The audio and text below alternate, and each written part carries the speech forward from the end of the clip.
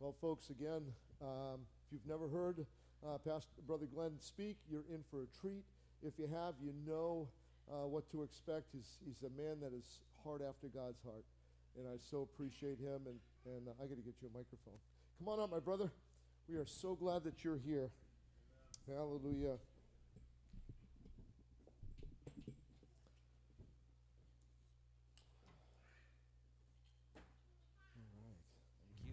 Thank you.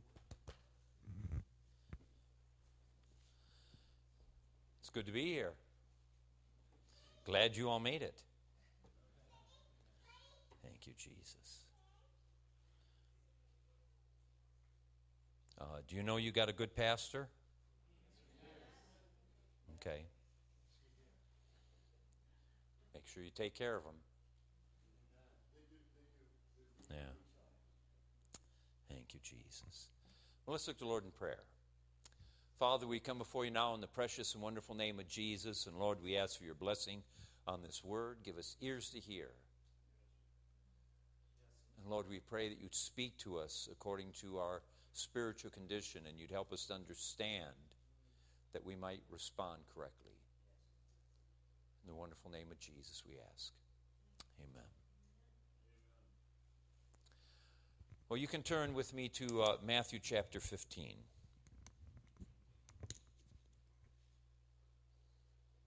Matthew chapter 15.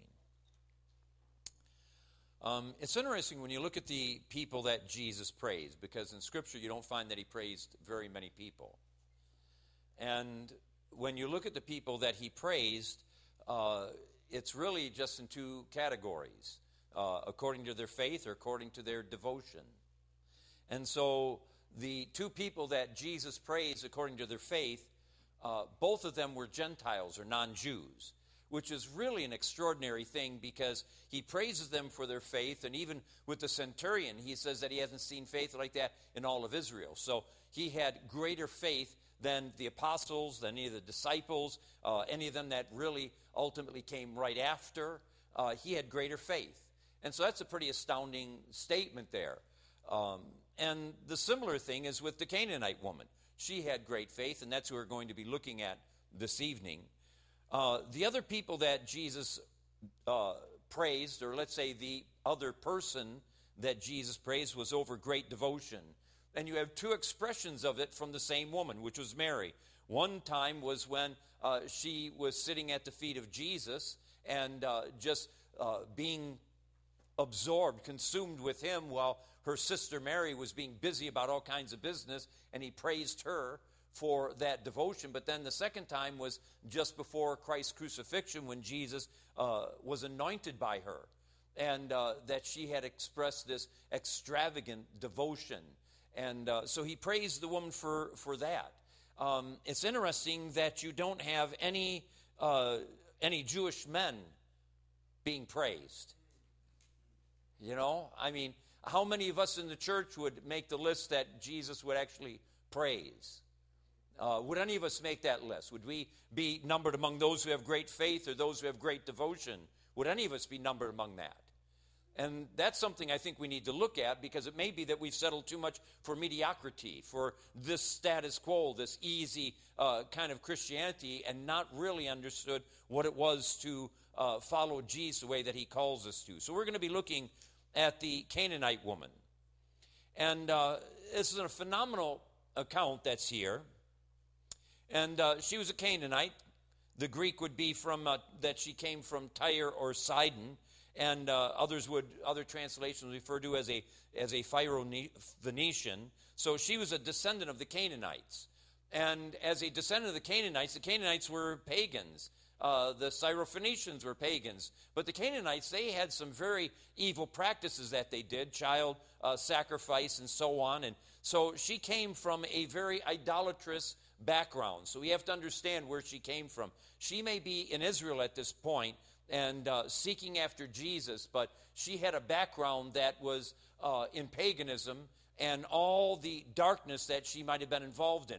We're not told what she was involved in, but we have to understand from her pagan background that she was involved in some stuff. And as we will see, it had to open up the demon possession of her daughter. And so I'll touch on that in just a moment. But she heard of Jesus and went out and sought after him. And as we're going to see in a minute as well, this woman had to seek out enough information about Jesus to know some things about him that the Pharisees wouldn't even acknowledge. And so I think that's very interesting. This woman just didn't go to Jesus because Jesus was in the area. She went after Jesus, wanted to know, who is he? What's he going to do? Can he help me? Is he the one that can really answer my problems? Can he really solve the issues that I'm having? And so she heard that Jesus was there, and she sought after him. She wasn't waiting for Jesus to seek after her. Now, I would say already that God was seeking after. You have this theological idea of prevenient grace, which is grace that takes place before salvation that leads a person to salvation. So obviously the Holy Spirit was already working on this woman, drawing her, but yet he's looking at this woman, seeking after him. And that becomes a very important thing, to be people that begin to seek after him, because we desire him. We want to know him. We want to enter into that place of fellowship. So she comes up to him, and what I would venture to say is going on is that Jesus is probably taking a break from a time of ministry, which he had to, because otherwise people would be pressing on him nonstop. And he was God incarnate, but he had a real human body, and so he got tired. And he needed to eat and have some rest and so on. So I'm guessing that this is probably some lull in his ministry teaching time. And so he's kind of being protected by the disciples that are around him to keep the people that would want to be pressing upon him from doing that. So he'd keep them at bay until Jesus would get himself back into preaching, teaching, and healing people. And so what happens, she is a little distance, and I don't think it's a big distance. I think it's just a little bit because Jesus could hear her speak. But she ends up saying, "Lord, Son of David, have mercy on me. My little daughter is suffering terribly from demon possession." Now, the thing that she ends up saying, which is very astounding for a Gentile, a non-Jew, to acknowledge that Jesus was of the lineage of King David. That's really quite astounding, because the Pharisees didn't do that, and the Pharisees knew it. You understand? They knew the reality of his lineage. They knew it, because the moment he came on the scene and he started gaining in popularity, I guarantee they went and researched him. And they looked at, who is this Jesus? What tribe is he of? What family is he of? And as they pursued it, they found that he was of the tribe of Judah, of the family of King David. So they found these things out, and never did they acknowledge it. Never did they acknowledge it. They denied it constantly. But yet here you have this Gentile woman that is acknowledging the reality of who Jesus is. And this is an astounding thing, because she had to get the information from whatever source it was. So she had to somehow learn about this. So I would venture to say she's talking to other people, talking to some Jewish people, finding out about this Jesus, what's going on, what's he doing, why is all these things happening through him? And she came to the knowledge that he was of the lineage of King David. And her statement there, that Son of David, is really saying, Jesus, you have the right to be the King of Israel. I'm acknowledging your rightful place. If Israel isn't doing it, I'm acknowledging it, because I understand at least a little bit from what is being said about you who you are. So she had a problem. She said, my little girl, my daughter, and that word in the Greek is going to be little. It's going to be a small one, 2, 3, 4 years old. And so you have this little girl that is demon-possessed, and she is suffering terribly from it. So I would venture to say there's a lot here that all we can do is speculate on, but I think some of the speculation is reasonable. She must have went to the doctors in her hometown. She must have went and asked them what the problem was. She must have went, since they couldn't do anything for this little girl, went to the religious leaders that she was in touch with, and maybe went to some that she wasn't, hoping that somebody might have some kind of cure. So I don't doubt in the least she even went into that which was the demonic, trying to find some form of remedy for this girl. And it may have been, going to some pagan exorcist or somebody in one of the pagan cults that acknowledged the reality, well, your daughter is demon-possessed. That's what the problem is. And so somehow she came to the knowledge that the problem the daughter was having was demon possession, and nobody could help her. Nobody could help her. And so this woman was watching her daughter suffer terribly. And for all of you that have been parents, especially for you mothers, you know what it is to agonize over your child when you're seeing your child suffer. That little one that you're seeing, whether it's a cold, whether it's some flu, whether it's some terrible sickness a child's going through, you are suffering with that child. It is agonizing on your heart. And as a Christian, you understand some things better than what a non-Christian, but mothers normally love their children, right? Pagan or not, they love their children. Now, of course, as Christians, we can learn how to love more purely, more selflessly than what non-Christians can, but a mother will love her children. And so here's this mother that's loving her daughter, seeing her daughter being tormented miserably, and we're not told what that it was. We're not told the expressions of it, but there had to be some form of outward expression of torment that was coming upon her from the demon possession that was somehow abusing her, or she was abusing herself, or whatever is taking place. And so a miserable thing. And so she comes to Jesus, and the first thing she did is she acknowledged Jesus' authority. Lord, Son of David. She acknowledged his authority. She acknowledged, you are the Son of David, but with all this, she was coming to him not because she wanted to hear a sermon. She was coming to him because she was acknowledging the miracles that she had seen him perform and that she had heard about. Maybe she was in that crowd that Jesus had been speaking to and was waiting for the opportunity to try and break through the crowd to get to Jesus. And maybe this was the first opportunity that she had to try and get there. So she acknowledged the authority of Jesus. You know, nobody can become a follower of Jesus until they acknowledge his authority to save. I mean, this is something that people have to come to. They may not understand the Trinity and all the other dynamics. They may not get some deep theological grasp of all the truths about who this God is that we can know, but they have enough to know that here is Jesus, and he is able to save me from my sins. Until we're willing to acknowledge that, then guess what? We're never going to come to salvation. But even as Christians, until we really grab a hold of this, how are we going to go any further in our Christian life? And so we have to understand the authority of Jesus. And if I begin to understand the authority of Jesus, I have this problem now. Either I'm going to submit to his authority or rebel against it. So if I understand who Jesus is, and if I understand that he's God, and that he's able to do the things he said that he did, so either I am going to say, yes, Lord, I'm going to submit to your ways, I'm going to do what you call me to do, I'm going to obey you, or we're going to say no. And so we're brought to the place that we have to make a decision with it. But then she said the next thing, have mercy on me. Have mercy on me. Very powerful little thought that's there, have mercy. You never ask for mercy until you see your need of mercy. If everything's going well, you're not going to cry for mercy. People that think everything is going well, they're not going to cry out for mercy.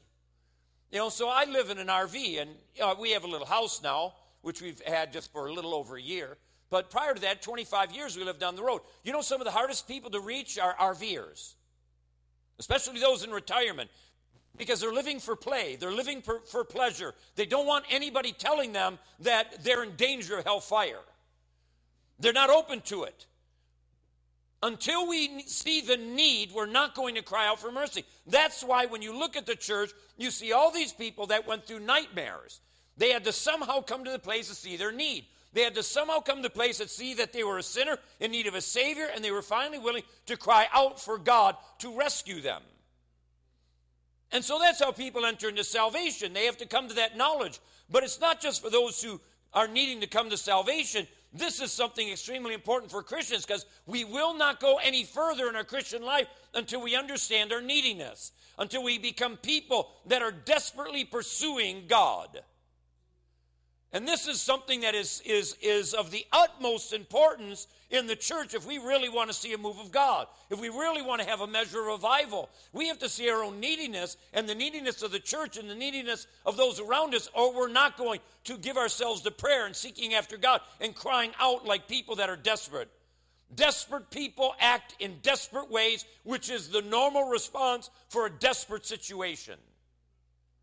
And until we are desperate, we're not going to pay the price to see God do anything great other than what would be conveniently inconvenient.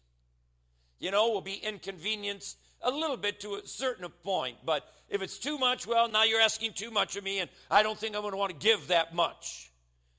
But she had to. She had to come to the place to cry for mercy. Now we need to understand the dimension here. This woman was not Jewish, and she had come to what she understood as a Jewish prophet. I don't think she understood his divinity in the least. I don't think she had even the slightest inclination of it. But she knew that Jesus was a prophet. And she believed that he was a son of David and had the right to the throne of Israel.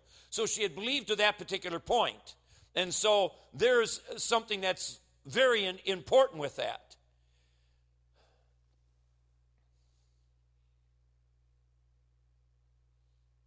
But she had to come to the point to see her need.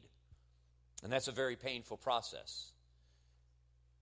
I don't doubt that, like I said earlier, that she went to the doctors of her village or hometown that she was in, that she went to the religious people of the whatever religion that she had to be immersing herself in, because they'll have one primary idol that they'll worship, but they'll have all these other little idols that they'll be not worshiped to the same extent as their principal idol.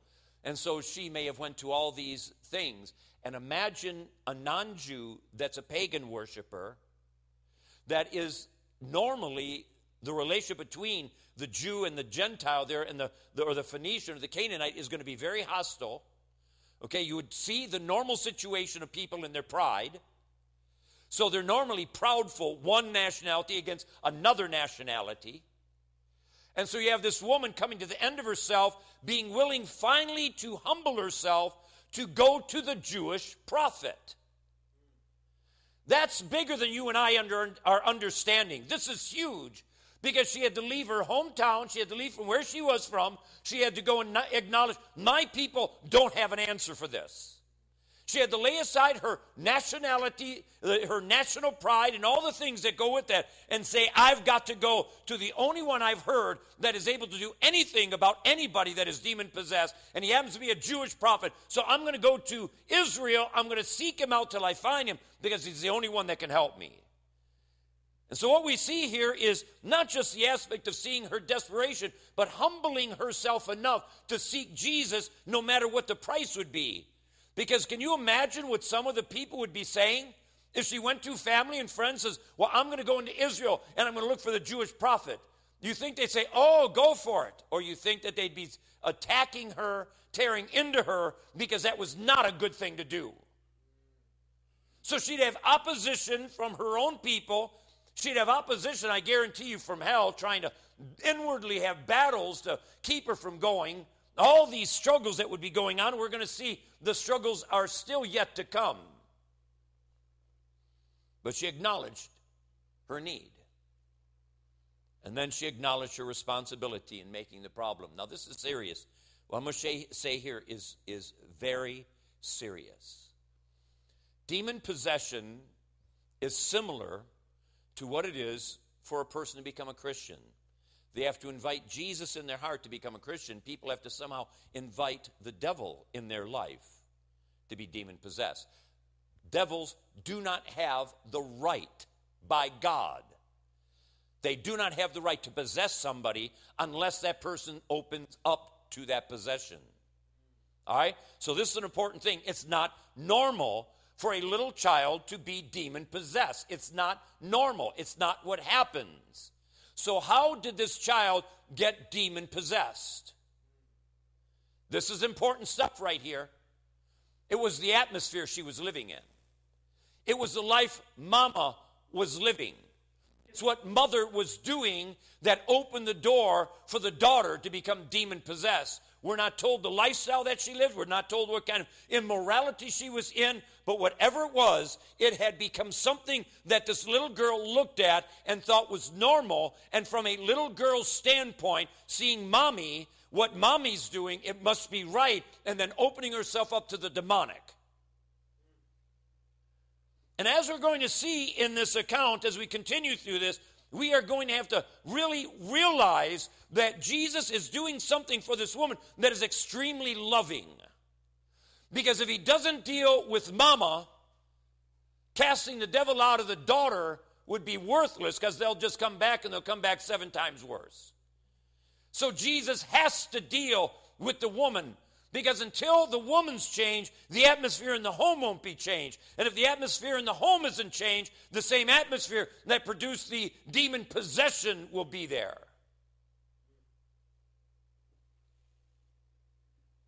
What kind of atmosphere you have in your home? Do you understand? You have a spiritual climate, a spiritual atmosphere in your home. What is it? Is it filled with fear, depression, worldliness, consumed with TV and YouTube and all kinds of garbage in this stuff? You're creating a spiritual atmosphere in your home. And if you don't understand that, you've opened yourself up then to some demonic things that is taking place, activity in your home that may not bring possession. Maybe it will down the road if you keep giving yourself up to it. But it may bring depression. It may bring anxiety and fear. It may bring all this negative stuff that comes right from the pit of hell, because an atmosphere has been created in a home that is negative, that is destructive, that is harmful, rather than one that is filled with the praise and worship and presence of Jesus. How many times do people really think about the atmosphere of their home? You turn on TV, you turn on garbage on your phone or computer, and you're bringing an atmosphere from hell right in. You're bringing it in, you're letting it in your home. It is defining who you are. It is affecting you more than you understand. Christians don't comprehend this. That's why they watch so much filth. I'm being honest here. They watch so much filth. How many of you get up in the morning, you turn the television on, and it's on all day long? You are constantly having over the airwaves into your home a spiritual atmosphere that is going to produce a spiritual effect upon you. And if you don't change the atmosphere, then what's going on isn't going to change. It'll only get worse. That's serious stuff. There's a lot of depression in the church. And do people take the time to really get behind it all? Because there's a lot of wrong thinking that's producing the depression, and they go to the world to get an answer, which the answer of the world is psychotropic drugs, and psychotropic drugs are destructive. They're worse than street drugs. So people create an atmosphere in their home, and they don't even comprehend what they're doing, and then they don't know how to get out of it, because they have this atmosphere they're in constantly, because they don't have an atmosphere of praise and worship. They have one of depression, fear, anxiety, worldliness, worldly ambition, anger, bitterness. She acknowledged her responsibility. She took responsibility for what was going on. And nothing will change in our life for good. Nothing will change in our life for good until we're willing to accept responsibility for where we're at. That's serious stuff. So I've been in ministry for over 40 years. And I've done a little bit of marital counseling over that time. And I can tell you, as a fact, a husband and wife that will sit down before me for marital counseling, and all they'll do is blame each other, it's worthless. My time, they're wasting my time. Go home. Get out of here. I can't do anything for you. Because as long as they're going to blame each other, they're never going to look at themselves. They're never going to look in the mirror. They're never going to see what they are doing and how they are destroying their marriage, how they are creating an atmosphere that is from hell. They're not going to take the time to do it, because all they can do is blame the other person rather than look in the mirror and see the reality of what's going on inside of them and the problem that they are. They can point the finger at the spouse and say, you need to change, and look at this in your life, look at that in your life, instead of looking in the mirror and say, God, there's some really ugly stuff in me. I can't change my spouse, but dear God, I can cry out for change in me. And until we accept responsibility, there can be no change for the good. There can be change for the bad. You can get deeper and deeper. You can get yourself stuck deeper and deeper in the spiritual quagmire that you're in, but you're not going to change for good. And so this woman came to see her need. This old preacher, I believe he was from the 1600s, he made this really powerful statement. Listen closely. A man must feel himself in misery before he will go about to find a remedy. Be sick before he will seek a physician. Be in prison before he will seek a pardon. A sinner must be weary of his former wicked ways before he will run to Jesus. He must be sensible of his spiritual poverty and slavery under the devil before he will take up Christ's sweet and easy yoke. He must be cast down, confounded, condemned, a castaway, and lost in himself before he will look about for a Savior.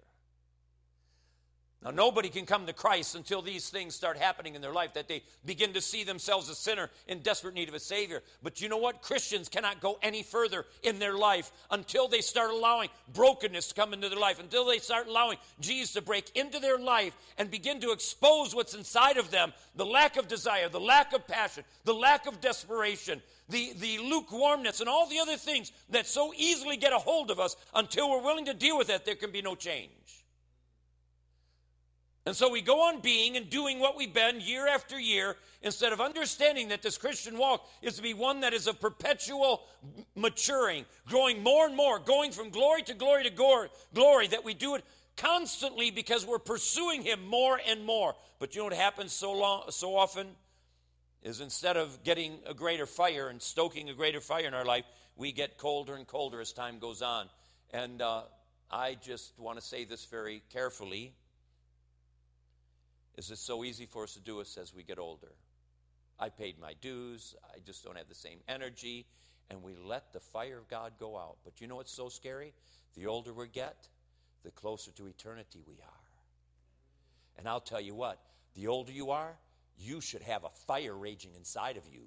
The last thing you should be doing is letting it go out. Scary time. Understand. That's scary stuff, because you could come to a place to breathe your last, and you'll stand before Jesus then.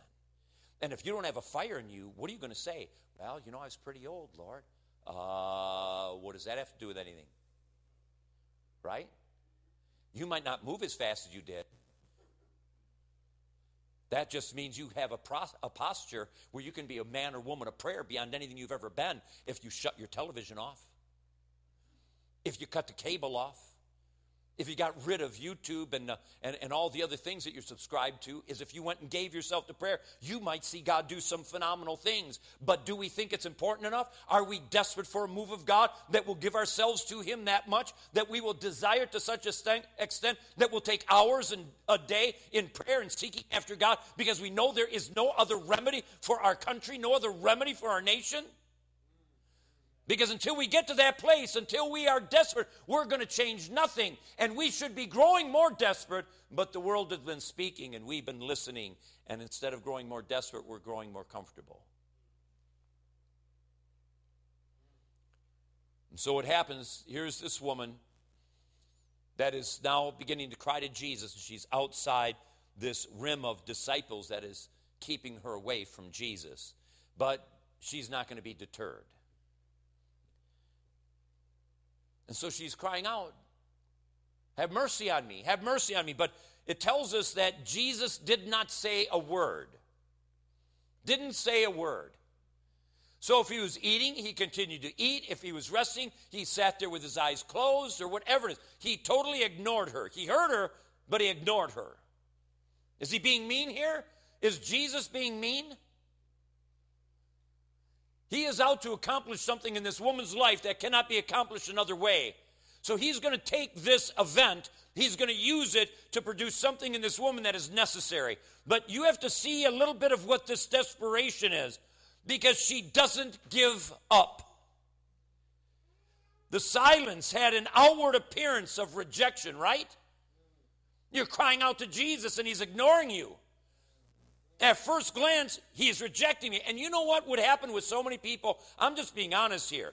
If you all of a sudden says, okay, Jesus, I'm going to start speaking. I'm going to start praying more. And if you don't hear something from him right away, you're going to stop. Because you're not really desperate. You see, she was desperate. She knew there was an answer no other place. So she had to. She had to seek after Jesus. What, like I said, what so many people would do is, well, if he's going to be like that, then I'm out of here. Well, he certainly can't be a man of God, a prophet of God. Look at him, I'm crying out, and he didn't even answer me. Right? How many people have gotten angry at God because they didn't understand what God was trying to do?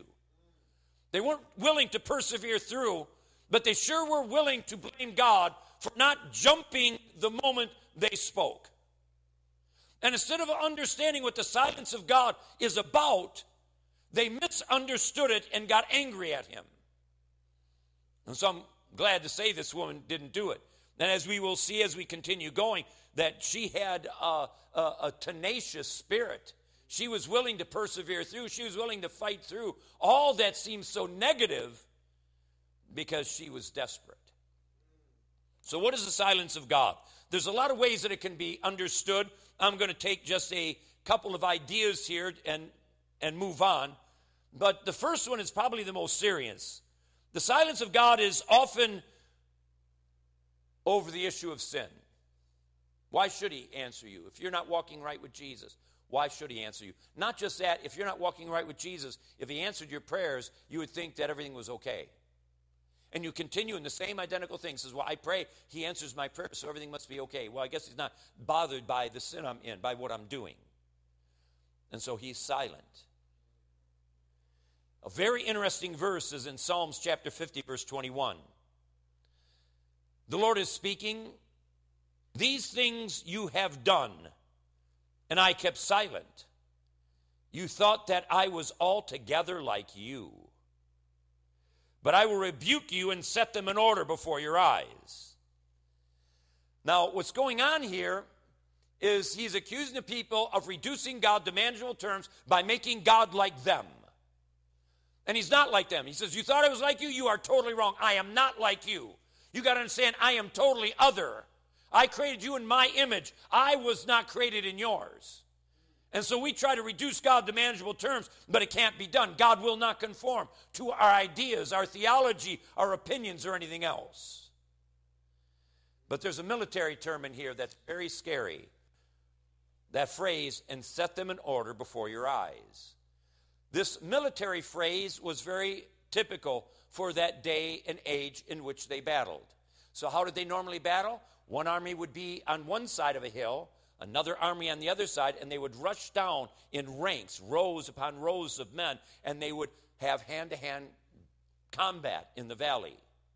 So what the Lord is saying is, I am setting an army against you.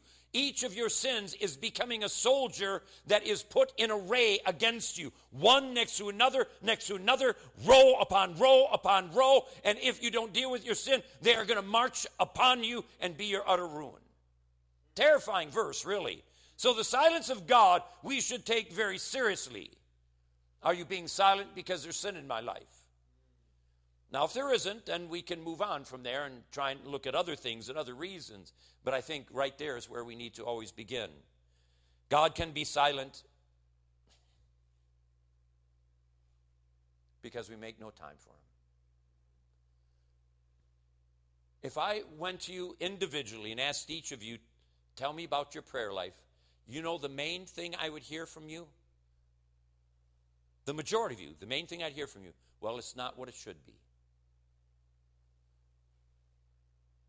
So what you're doing is you're saying, I have an excuse why I'm not praying, but I guess I'm saved by grace, so it doesn't matter with God. But really what you're saying is God is not important enough to give yourself to prayer. He's not important enough to take time out every day to sit at his feet, to seek his face. You think other things are more important, and even yourself more important than God, so you don't take time in prayer, but you'd rather do all these other things that in the end have no value in eternity, but you do them because that's what you think is more important, and you reject or neglect God as a result. Why should he answer your prayers if you make no time for him? Because then our prayers are only prayers of saying, well, God help me. And then if he were to help, you go on and keep doing the same thing you've been doing. And so what happens, he starts growing silent. He says, you only cry out to me when you're in need. You don't cry out to me because you want me. You don't cry out to me because you want fellowship and you want to know me. You cry out only out of selfish desires, out of need, and not out of longing desire for me. That's a serious thing. Much more serious than people understand. God is silent, and it ties right into the issue of prayer. He's silent because we're not willing to surrender to him. Prayerlessness is an expression of lack of surrender in the Christian life. Do you understand? That's what it is. Prayerlessness is evidence of lack of surrender. That you've come to a point and you say, well, I'm a Christian, I prayed the sinner's prayer, I go to church, I give my tithes, I do these particular things, but beyond that, I'm not going to do anything. That's my life. I'm going to live my life my way. This little bit of my life I will give to God, but I don't want to surrender anymore. And prayerlessness proves the lack of surrender. So if he answered your prayers and you're not willing to surrender to him, it would just keep you in your prayerlessness, in your unwillingness to surrender. You would stay in that same compromise then. He's silent sometimes because we're not desperate. This is what's going on with this woman. She's not desperate. Jesus is going to help her to get desperate. And in that desperation is going to be an increase of faith. He is longing to answer her prayer. You understand? He is longing to. He wants to cast that devil out of that little girl. But he has to bring mama to a place of desperation where faith rise up and will lay hold of the promise. He is purposely going to be doing this as we see what goes on. It begins with his silence. But yet how much of the church is not desperate for him? Not desperate. There again, one huge evidence of not being desperate is lack of prayer. The absence of surrender. Busyness in life over that which is meaningless. The disciples went to Jesus because she's making all this noise, and though the scriptures don't say it, I believe she kept crying out. And, well, it does say it actually a little further on. It does say that she keeps crying out after us. But what they ended up saying here is to Jesus, send her away. She keeps crying out after us. Oh, it's right there. All right. And, she's making a real ruckus there.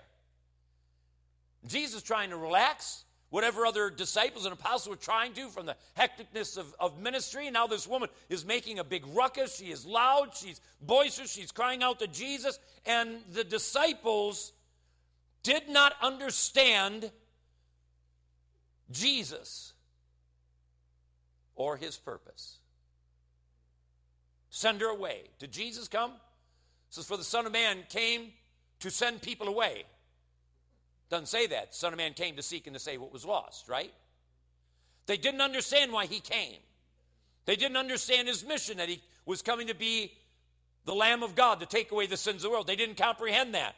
But they should have by this time understood the mercy and compassion of Christ. I mean, Jesus oozed with compassion. That's what his whole ministry was all about, touching multitudes. That's why you have times where it tells us in the Gospels that he healed every person in the multitude. Did they all have faith? No.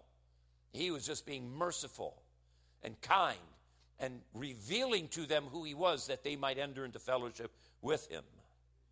They didn't understand who Jesus was, his purpose. And of course, they did not have compassion. Now, isn't that strange? You'd be with Jesus all this time, however long it's been, year and a half, whatever exactly the time frame might be with this, and they still had no compassion. Following Jesus was still all about them. Man, that takes a long time to get that out. You understand? That doesn't happen in a day and a year. I mean, even when you come to the end where Jesus is crucified and resurrected, they're still full of themselves. Pentecost helped tremendously with that. But this was a long, hard road that they had to go through to try and start learning how to overcome this self-life and the selfishness and the self-absorption and all the other things that are there. So now you come to the second opposition. She keeps crying out, and he finally goes and says, I was sent only to the lost sheep of Israel. And what had happened here is she somehow broke through the line of those who were trying to keep her away, and she fell at the feet of Jesus. That's a good place to be, right? Good place to be. And so she said, Lord, help me. You know, all I can imagine, that she is looking at him with pleading eyes. Pain. I guarantee you he saw inside of her. He saw what was inside of her. He saw the pain. And he wanted to do something about that pain. He wanted to touch the woman at that very point. He wanted to heal her and her daughter. But she wasn't desperate enough yet. So he was going to help her. Now, can you imagine if somebody from some European country came in here and pastor's praying for people up here, and this person's there, and he comes up to this person and says, I'm not praying for you. I don't pray for anybody that is not an American. I mean, what would you say to that? What would you say? Would you say pastor was being loving, or would you say that he was being selfish or cruel or bigoted? What do you think that person would do? Would that person stay? Or do you think that person would march out of here with an attitude, and everybody that person saw that day, and probably days, maybe weeks, months after, would speak of how despicable this church is and how despicable the pastor is? Right? Isn't that how we would respond? And if they were on Facebook or any other social media, they would, of course, blast the church. Blast it. Because that's how we work today. If we're angry, we instantly let the anger out on Facebook or some kind of social media and let everybody know how mad we are.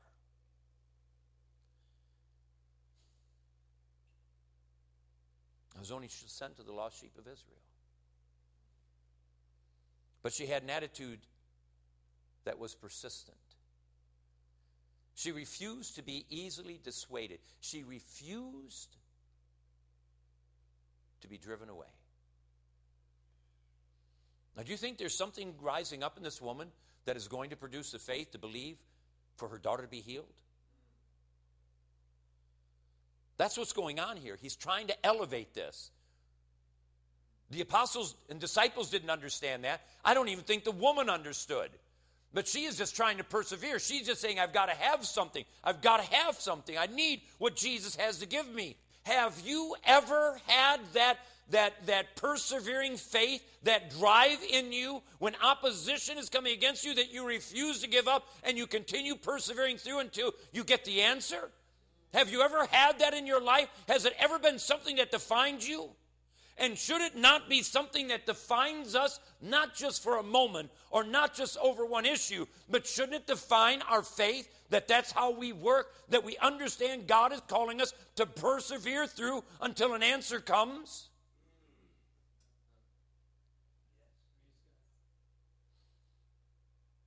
And so most people would have left already. You understand? Most people would have left. Copped an attitude. But then it gets even worse. Okay, Lord, have mercy on me. And he's looking at her, looking in those eyes. And then he said this: it is not right to take the children's bread and toss it to their dogs.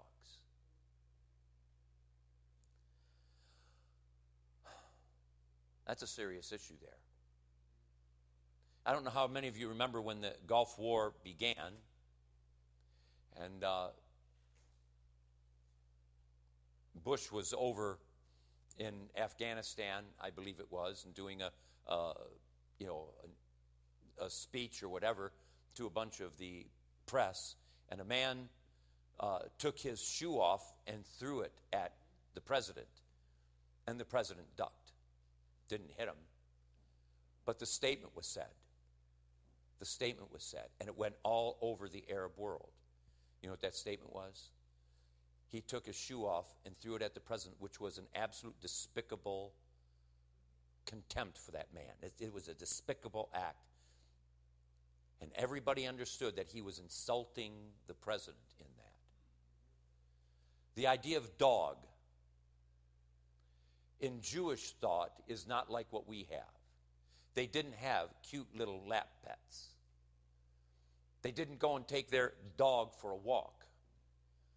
They looked at dogs as contemptible things, things that they did not like, things that they did not want in their home. I pastored a Romanian church, and at that time we had a little dog, a Lhasa Apso, which is a little fuzzy, well, kind of 25-pound fuzzy thing. And they could not comprehend that we let that thing in the house. I mean, they had no concept of it. You don't dog in the house? You don't have dogs in the house. So in that culture, to call her or refer to her as a dog was, in the mind of everybody, a very contemptible thing. Was he trying to degrade the woman? No, he wasn't.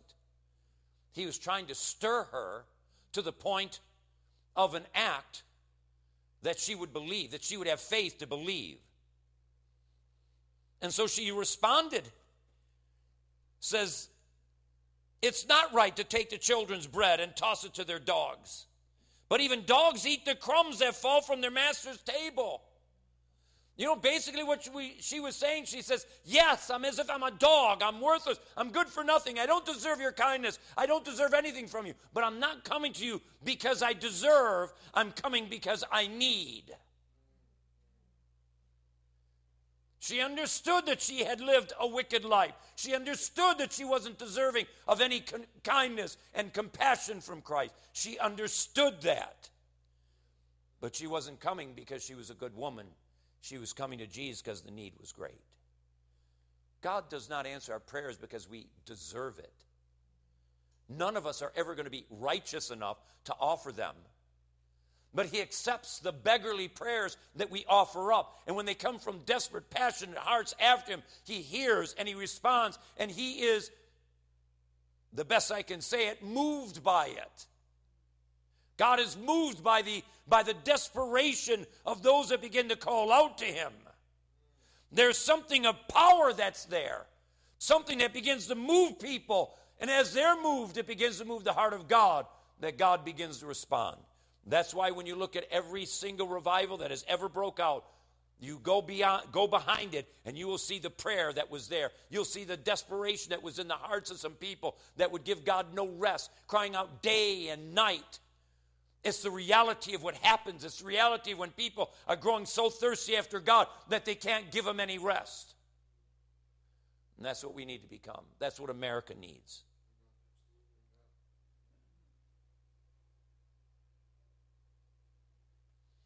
You know something that's really important with this? She said, yes, Lord, but even dogs eat the crumbs that fall from their master's table.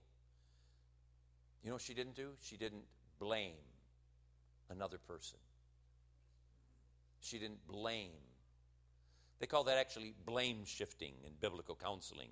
Shifting the blame on another person. Well, I'm having the problems because of this person. I'm angry because of what they said.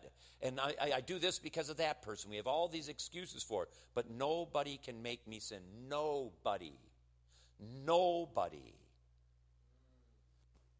I sin because I choose to sin.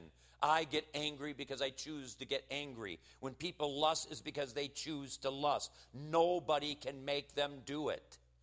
Sin, for it to be sin, is always willed by the individual. If it's not willed, then it is not sin. And so she didn't blame Jesus. She didn't blame her upbringing. She didn't blame her parents. She didn't blame her daughter. She didn't blame anybody. She took responsibility. And it is so easy to do the blame shifting. So easy. I mean, it comes just so natural. The very first sin that happens, just look at Adam and Eve, the blame shifting that begins right there. The first time guilt comes into the world, they do blame shifting. The first time.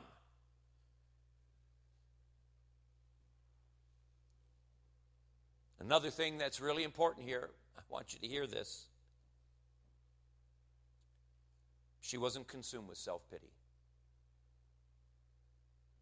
Self-pity is a miserable, miserable thing that leads to depression.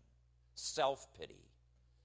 And I don't know, if you have a problem with self-pity, have you ever taken the time to see how self-pity makes the life of others miserable? Have you ever taken the time to see what it does to other people? Because self-pity is miserable, and it makes everybody else miserable. But you know, when people get stuck into self-pity, they want to have this self-pity and make everybody else miserable because they're miserable. It's selfish. I mean, it's utterly, completely selfish. And rather than going to Jesus, say, deliver me from this self-pity, help me to have a thankful heart that I start praising you for the good you've done in my life and what you've given me. We become so consumed with self-pity, it drives us into depression. And as it drives us into depression, we hurt people more and more that we say we love. It's a terrible trap of what people get themselves into. But that's what happens unless people begin to see what they're doing and start saying, God, I need deliverance from my own devil in this. Right? Because that's what it is.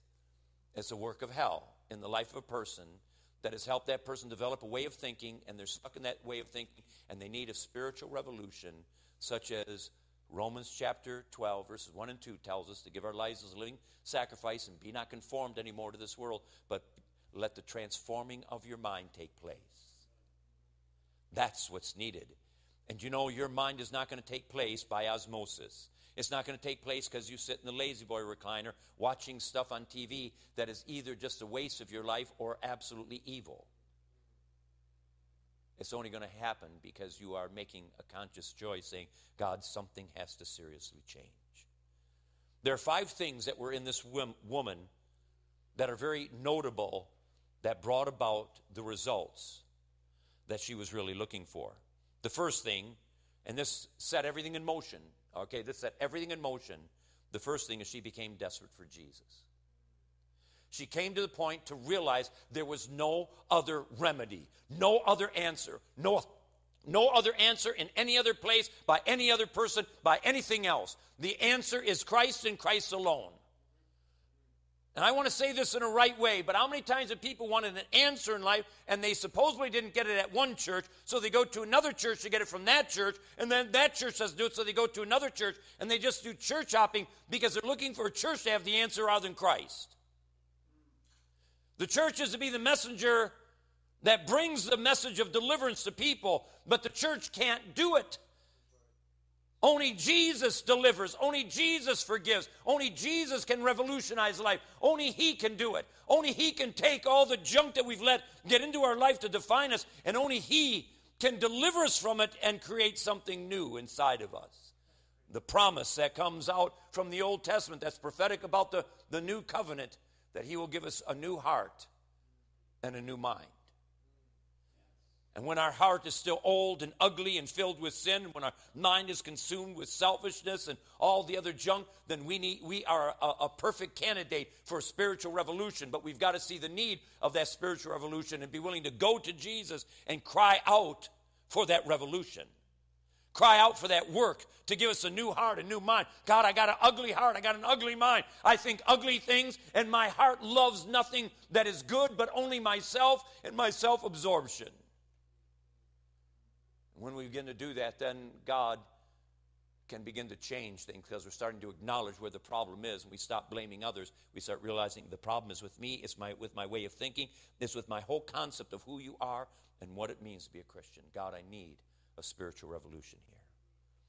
The second thing she did is she humbled herself, just like I said. But what is humility? If I'm going to make this really, really simple, humility is a right knowledge about God and ourselves. We exalt Him, we bring ourselves down. It's not the self-depreciation, self-brutal type of thing, but it is understanding I'm a creature, I'm a sinner in need of a Savior. I can't save myself. I can't rescue myself from the sin and the things I got myself into. I need God's help, and we bring ourselves to the place to begin to understand that we are in desperate need of Him, and we elevate Him and know that He's the only remedy. We look to nothing else then. We see nothing else as a possibility but Him. The next thing that she did is she acknowledged that Jesus was right. Now that can be very painful because you know what that acknowledgement is? My sin is absolutely evil. Do we want to admit that? Do we want to admit your sin, my sin? Okay, we can go and say their sin out there, that sin out there. What they do out there, that's wicked. But do we see that our sin is just as wicked as their sin? Then in 1 John, we're told that all sin is lawlessness. All sin, the sin of a non-Christian and the sin of a Christian, is lawlessness. All of it is rebellion. All of it. No matter what name we give it. It may seem little, it may seem big, whatever it is, but all sin is of that same spirit. It's lawlessness, rebellion against the lawgiver that called us into fellowship with Him, to know Him. And so it's acknowledging that He's right, that there is no other Savior, that I need deliverance from me, that I need forgiveness, that I need a spiritual revolution. You know what else is going on? During this whole process, though she might not have processed it or even understood what was happening, Jesus was moving her along. Jesus was moving her along a path here, okay? She was beginning to surrender to Jesus. That's what Jesus was out after. to bring her to a place of surrender, to stop the rebellion, to get out of her paganism, to find deliverance from all the false religions and views that she had, and to begin to understand that there is a Savior in Israel, that there is one that can truly deliver because he has the power to deliver. And so she was surrendering, which is the only right response.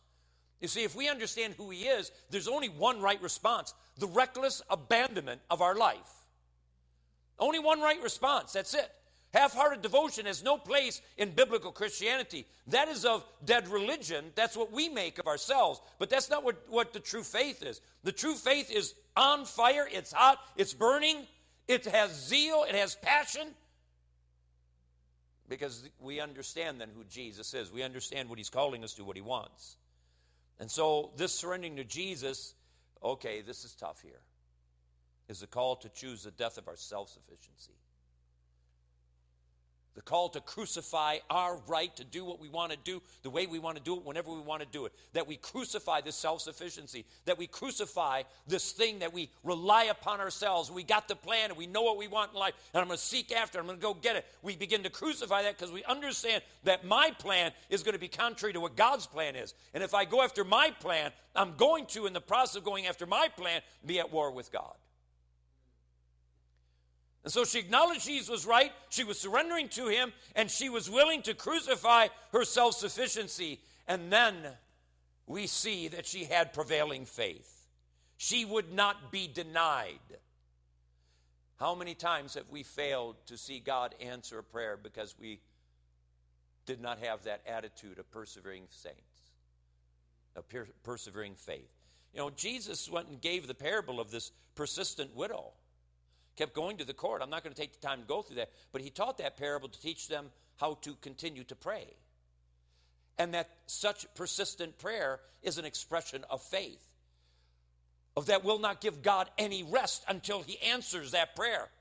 And it's not just, I'm going to claim a Mercedes. It's not the prosperity gospel. That's a lie.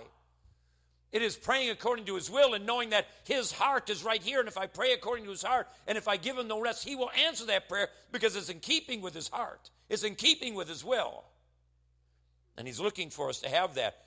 This kind of persevering faith is so important.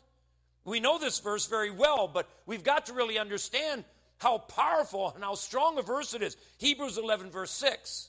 Without faith, it is impossible to please God. Because anyone who comes to him must believe that he exists and rewards those who earnestly seek him. And so the only way we can be pleasing to God is we've got to have faith that believes that he is who he says he is according to the word of God, and that we believe that he will do what he said he will do in our own life and in the lives of others.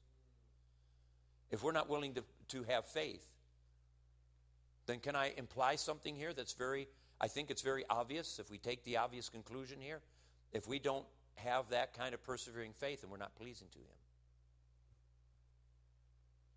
And I'll tell you what, when I stand before Jesus, the words I long to hear more than anything is well done. And if that's what you want, if you want those words, well done, my good and faithful servant, if you want him standing at the right hand of the Father, like he did with Stephen to receive the first martyr, if you want him standing there waiting with arms outstretched to say well done, then are you living in such a way for that to happen? Are you doing what is necessary for that to become a reality in your life? Because that's really what needs to become the passion then of our life. That whatever we do, we're looking for the well done. Do you know how that can revolutionize your life? I'm saying this because this is something that some years ago I started doing. I started really paying attention, and I started really thinking about whenever I go through a hard time or whatever, some difficulty or something's rising up, then I try to say, God, I want the well done. What does it mean for the well done at the end of this? How do I do this in a way that's pleasing to you? And do you know how that changes the things you go through? Because now you're wanting the well done with each situation, whether small or big. I want the well done, God. What will please you here? How can I do this in a way that's acceptable, that brings joy to your heart? Where great faith is wanted, there'll always be great tests. And this is why so many times we don't want great faith, because we don't want to go through the great tests. But you know, when you have testimonies that come from people, I'm talking about great men and women of God that give testimonies what God has done, you will always find in those great testimonies great needs. But they put their life in place that there would be great need because they were trying to do a great work for God, and that great work for God caused there to be great needs, and they were willing to believe that God would do something. What would happen to the church if we began to really believe? What would happen?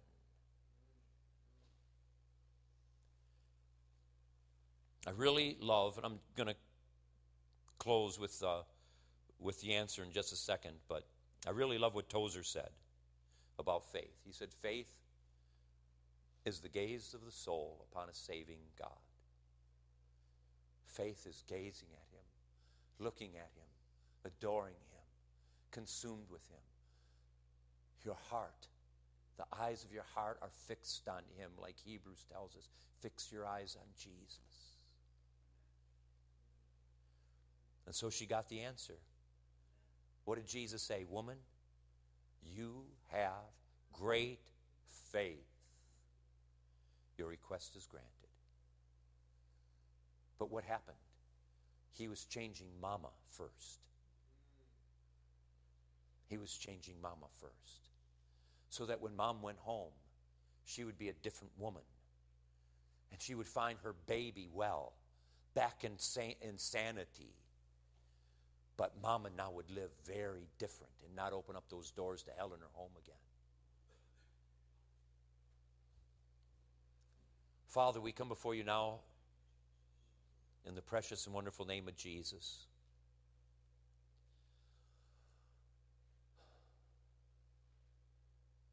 Lord, we'll never have great faith until we're desperate for you, and desperate to do something for you, and desperate to give our lives away, and desperate that your name would be glorified, and desperate to hear well done. Lord, if I might ask a gift upon this church, Lord, I would ask the gift of a holy desperation.